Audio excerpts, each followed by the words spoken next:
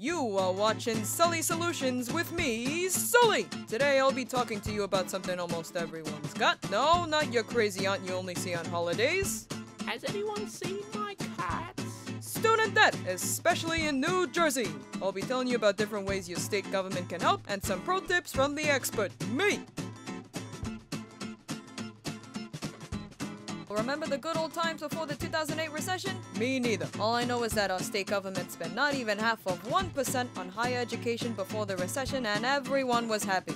That's $1 billion back in 08 versus $735 million in 2015. I'm no good with numbers, but in order to get back to those levels, the state government needs to increase funding by 33% per student.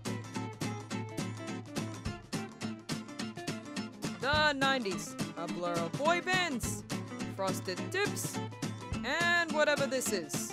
The heyday of state spending, some would say. To get back to 90s spending, we would have to spend $1.2 billion more for state budget on higher education. That sounds like a whole lot of Beanie Babies, but that's only really 1.3% of the current budget. Now this one's a doozy. The average family in New Jersey spends 12.3% of their annual income on higher education. Ideally, we want to see that number drop to 6.6. The only way to do that is to spend more money on publicly funded schools so that tuition didn't have to be so expensive. So basically, write to your local politicians. They're the ones who can make the change your state needs. But you gotta be the one to avocado. What do you mean I'm not using the right word? Advocate. Only you can do it, and these guys are here to help you out. Now I'm gonna go off script here and give you some of Sully's pro tips to get you debt free. Come up with a 4-year budget.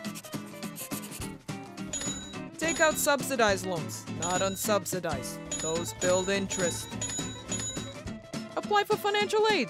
See what kind of grants and scholarships you qualify for. Get yourself an internship. It increases your chances of getting a great job after college that could help pay off those loans. Don't go in blind. Get advice from graduates and professionals. See how they got to where they are now. Those are all the solutions I have for you today. Sully, out.